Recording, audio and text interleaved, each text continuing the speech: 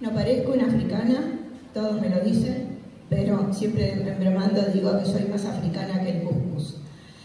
Yo me crié en una casa africana, mi papá era de acá, de Santa Fe, de la localidad de Firmat, casado con una señorita de 16 años en aquel momento, que era de Cabo Verde. Había venido con mi abuela de Cabo Verde.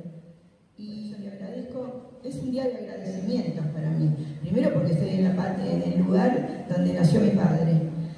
Segundo porque me reciben con los brazos abiertos, porque una compañera está acá cerca mío, porque están todos ustedes, porque la presidenta del consejo hizo un decreto precioso que me encantó, hubo una frasecita que me encantó y que la voy a usar siempre, que se llama militancia.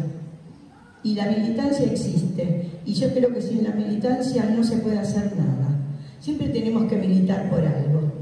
Puede ser por un partido, por una persona que se fue, por una organización. A mí me preguntan si soy militante de algún partido, digo no, soy militante de la Casa de África, porque la fundé. Y la Casa de África fue creciendo, así, de la nada. Salió... Descendemos de los barcos, en dos oleadas.